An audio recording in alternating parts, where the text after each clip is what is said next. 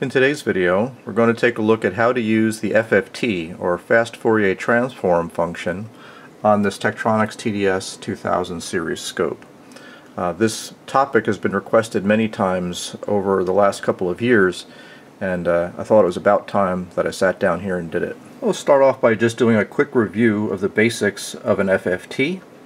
Then we'll spend some time actually using the FFT on the TDS2000 so you can see how to use it.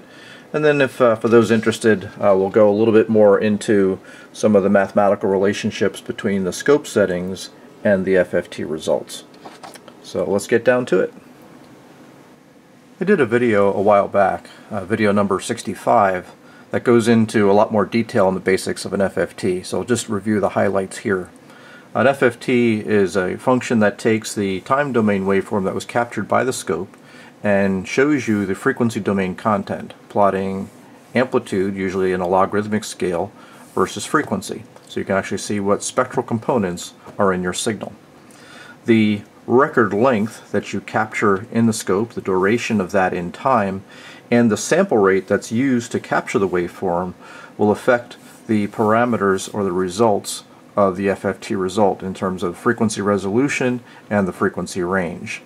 Those details are kind of summarized here, and again there's more details in video number 65, which I'll link down in the video description below. The short story of it is that the sample rate determines what the maximum frequency coverage will be in the FFT result. The maximum frequency is simply equal to 1/2 of the sample rate. The sample rate can be computed with this result here. Now, just because your scope might say that it does 1 gigasample per second, that doesn't mean that the waveform that's in memory is sampled at 1 gigasample per second. The sample rate of the captured waveform is equal to the waveform memory that's being used divided by the record length in time. In many cases, when you're dealing with slower waveforms, the actual sample rate of the waveform is going to be much less than the max sample rate of the scope, so you have to be careful about that. So that's what determines the maximum frequency of the FFT. The frequency resolution of the FFT result is a function of the FFT length. The FFT length may not always be equal to the record length. Sometimes it will be shorter. And that's typically because an FFT algorithm requires that the number of samples that are used are basically a 2 to the n, like 1024 or 2048. It has to be one of those numbers where n is some integer. So, for example, this TDS2000 uses a 2500 point record length, so that the closest FFT length would be 2048 points, and that's going to affect the resolution that we can get out of the FFT. So for this example, I've got a 10 megahertz sine wave from a function generator going into the scope, about 2 volts peak to peak, which is about 700 millivolts RMS. In order to get good frequency resolution, we want that record length to be relatively long, so let's slow the sweep speed, or time per division, down, or seconds per division control down, to get more cycles up on the screen. And once we've got that, we'll go into the Math menu and select FFT. And now we've got the FFT result. Let's take a look at all the elements of the display of the FFT result. So here's how to interpret the annotations on the screen. This tells you that we're doing an FFT on channel 1. 10 dB says I've got vertically 10 dB per division in terms of my amplitude scale. This 25 megahertz here is telling me how many megahertz per division I have on the frequency scale going horizontally. So this says I've got 25 megahertz a division, which means with 10 divisions I'm covering from DC to 250 megahertz.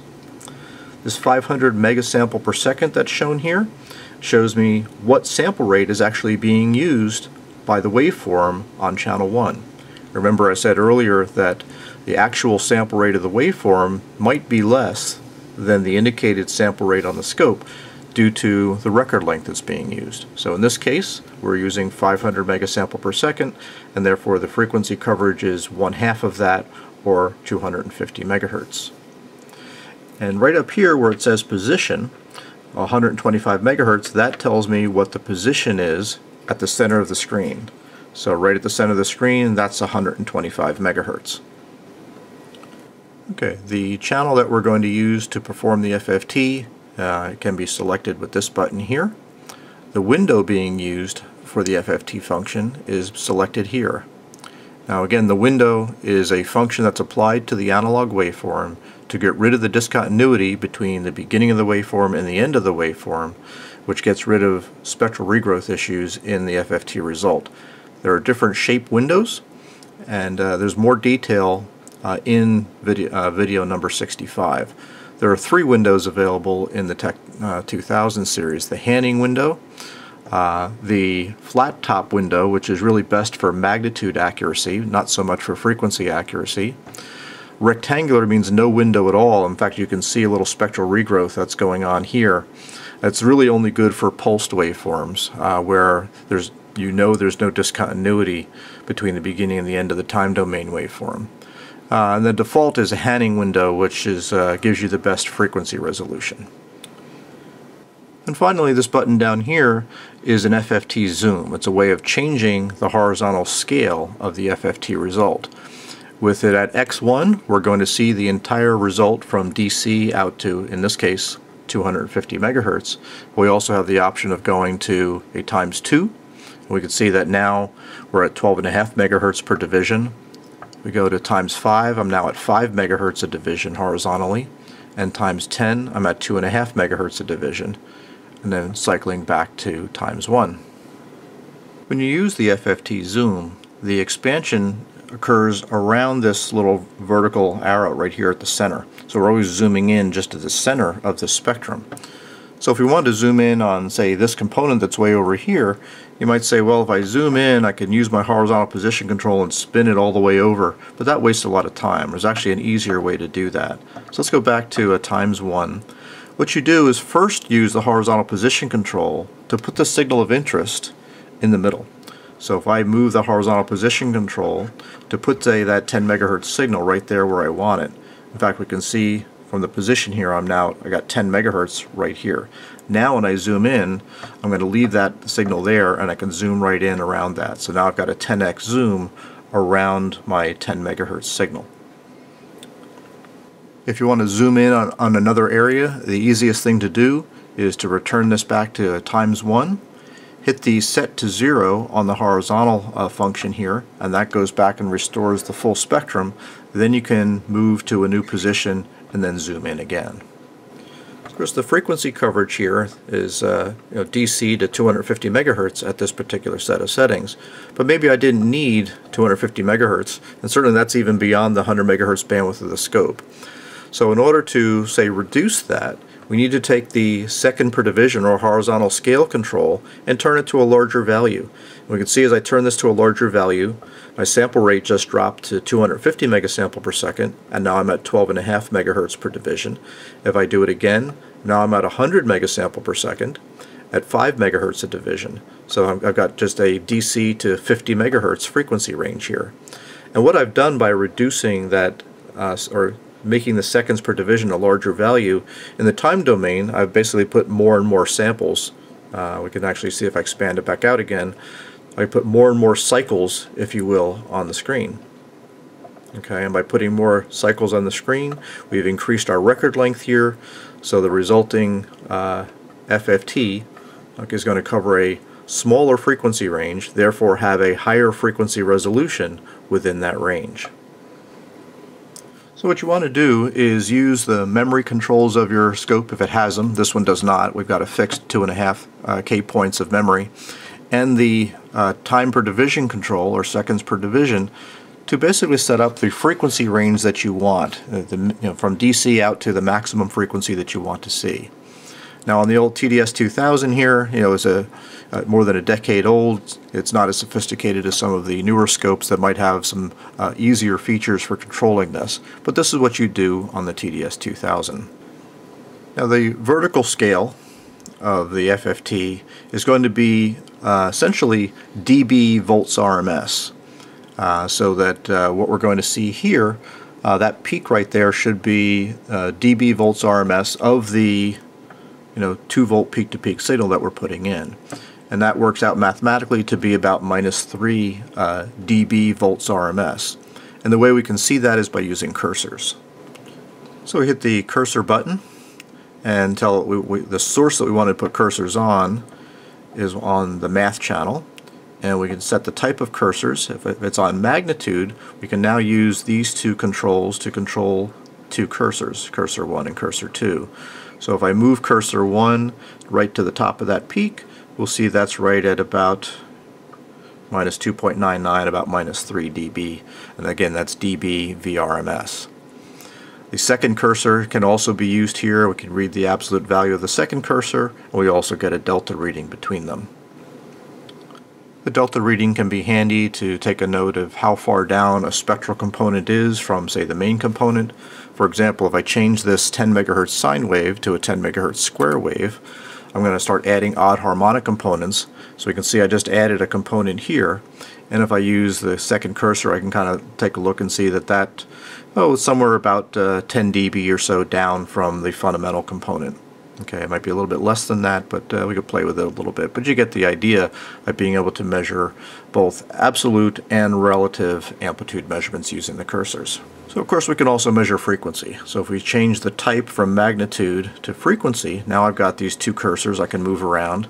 So if I put the one on my main signal right here, okay, we can see that main cursor is at 10 megahertz. Let's move the second cursor over to the second peak, which should be at 30 megahertz, the third harmonic, because I'm putting a square wave in here. If we stick that right there, that's at 30 megahertz, and we can see the delta between them is at 20. Here's an example. If I wanted to zoom in on the spectrum around either of these two components, I would first adjust the horizontal position to put that component in the center, and then go to the zoom function and zoom in on that one. If I want to zoom in on the other one, I can go back to a 1 zoom function and go back to, say, this next component here, and now zoom in on that, and now I can see that component more clearly. Now the vertical control is actually going to control the vertical scaling. In this case it's 10 dB per division, maybe 20 dB per division, 10 dB, 5 dB, etc. So it's just controlling the vertical scaling of the math result.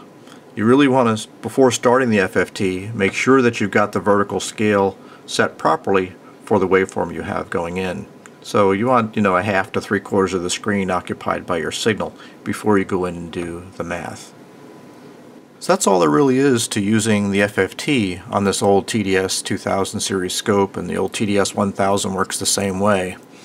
You set up the signal on the vertical channel first, make it occupy a half to 3/4 of the screen or more to get good amplitude, linearity, and then use the horizontal time base or scale to put a lot of waveforms on, or a lot of cycles on the screen. Not too many where you're going to alias, but enough that you're going to get good frequency resolution. And you can just start off by getting it set and then make some final adjustments when you go in and do the FFT. You can actually then use the horizontal scale control to play with it a little bit more and get the frequency range that you want, and then you can use the zoom functions to kind of zoom in on the frequency components that you want. Okay, so for those who are interested, I'm going to do a one-page on some of the math to determine the actual frequency resolution that you get. And again, these notes I'll make available as a PDF that you can download with a link in the description of the video there down below. Okay, so given this basis for how the FFT kind of works with the acquired waveform, here's the specifics for the TDS 1000 and 2000 series scopes. Again, these scopes have got a fixed waveform memory of 2.5K. Now for your scope, if you're using something different, you've got to plug in your value for the waveform memory. The record length, or the time duration of the record length, is equal to 10 divisions times the seconds per division control on the scope. We all kind of know that. So therefore the waveform sample rate that's going to be sent to the FFT is equal to the waveform memory, in this case 2.5 kilosamples, divided by the record length in time, okay, which is 10 times the seconds per division control. Now you have to remember on the TDS2000 it uses a true FFT, which means I need a 2 to the n number of samples. There are other algorithms that can be used and are used by other scopes that aren't restricted by that, but the FFT is restricted by that 2 to the n. So the FFT in the TDS2000 uses 2048 samples out of the 2500. So therefore the time duration of the FFT length, okay, is going to be a little bit less than the record length. That's just 2048 divided by 2500 times that 10 divisions, 10 times the seconds per division. And that gives me now a frequency resolution in the FFT result of 1 over that, which is, you just invert this whole thing. And if you just simplify this, you basically get a frequency resolution that's equal to 0.122 divided by the seconds per division. So it's a simple one formula calculation. If you know what frequency resolution you want, you kind of already now know what time base you need to set up or what horizontal scale you need to set up for the waveform. And of course the maximum frequency rate or maximum frequency coverage of the FFT is equal to 1/2 the sample rate, and that just works out, again, if you simplify the numbers here, simplifies out to 125 divided by the seconds per division control. So we can see that both the maximum frequency in the FFT and the frequency resolution of the FFT boil down to where you've got the horizontal position or the horizontal scale control set in terms of seconds per division. Buried in here is the fact that we just have a fixed waveform memory. So again, if you're applying this to a different scope that has a different amount of memory, you'll want to adjust these numbers. And so I hope you enjoyed this little review of how to use the FFT function on a TDS1000 or 2000 series scope, with a little review on what FFTs are. Please give me a thumbs up if you liked the video, subscribe to the channel if you haven't done so already, tell your friends, and comments and questions are always welcome. Thank you.